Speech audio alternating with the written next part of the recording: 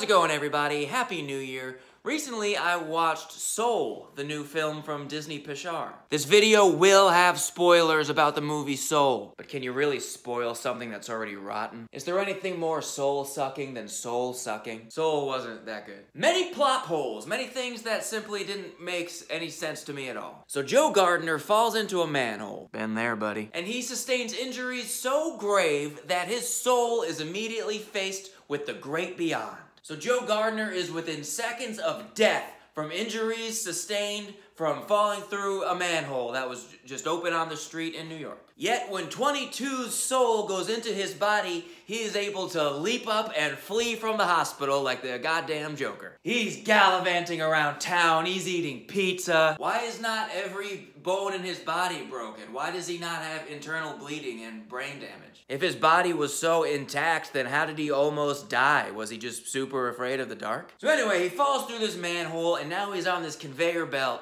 towards the great beyond, where no one else on the conveyor belt has any reaction at all to having also just died. Joe is somehow the only one freaking out. He tries to run away and he ends up breaking through this dimensional wall or something, where he ends up in the great before, where he is mistaken for a mentor. So how did all the other mentors get to the great before? Because they were all willing volunteers with name tags. Were they given the option to mentor when they died? And if so, why wasn't Joe given that opportunity? Maybe because he died too suddenly? Okay, well, you know who else was a mentor? Abraham the fuck Lincoln. So Joe steals the mentor name tag of a renowned psychiatrist who just never shows up. Why was there never a moment where that guy just showed up like, where is my name tag? So now Joe is in the before world where he learns that he can't smell or taste or feel anything. Senses aren't real, they're just a construct. So if senses aren't real in the before world,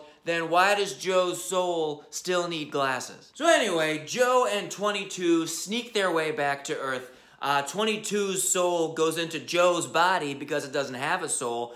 Joe's soul goes into a cat's body, which doesn't make sense. They quickly remedy that by showing a 1-second clip of the cat's soul on the conveyor belt towards the great beyond. Joe has now killed a therapy cat so that he can play a single jazz show. We don't like that, do we? Joe loves jazz because his dad brought him to a jazz show when he was a kid, so Joe became interested in jazz as a child, which may be the most implausible part of the whole movie. Jazz has been interesting exactly one time, and that's when Rudy Gobert touched all those microphones. So Joe and 22 are back on Earth, where Joe desperately wants to get back into his body so that he can play a single jazz show, which his mother is adamantly against because Joe had an opportunity to get a steady paying day job. Bitch, the show is at night! How many weekday broad daylight jazz shows did your late husband play? Seamstress ass bitch, sew your mouth shut, bitch. Joe and 22 eventually get caught by a two-dimensional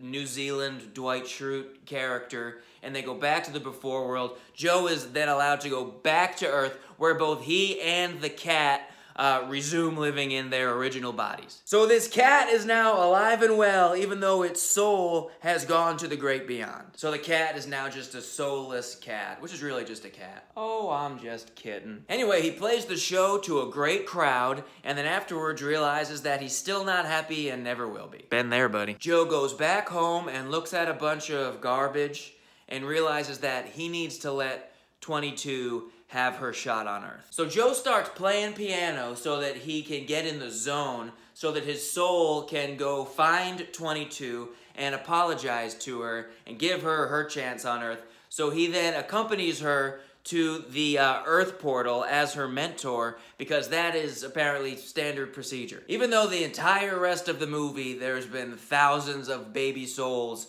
just jumping into the Earth portal without supervision. Speaking of baby souls, why are these souls aging with their bodies that they're in if the whole point of the great beyond is so that the souls can live forever? Anyway, they jump through the Earth portal and they're rocketing towards China or India, which statistically is where most of these baby souls would be going, which I feel like maybe warranted just a quick heads up. Hey, it's gonna be a lot harder for you to find pizza. So Joe then accepts his fate that he's already lived his life and he has resigned himself to now being back on the conveyor belt towards the great beyond, ready to accept death. Joe, where are you going, dude? Your body is playing piano right now. The only reason your soul is here is because you got in the zone playing piano. You've probably been playing for hours at this point. You're probably gonna get evicted. So your plan is just to enter the great beyond and let your body just collapse dead over the piano that you're playing? Think of all the people you're leaving behind, like Lisa, the woman who you loved, who was brought up twice and then never brought up again. Or Paul, your arch enemy at the barbershop, who has this huge vendetta against you, which is never explained, even though you're a middle school band teacher. Anyway, I don't know. These are just a few thoughts I had about the absolute dog shit movie Soul.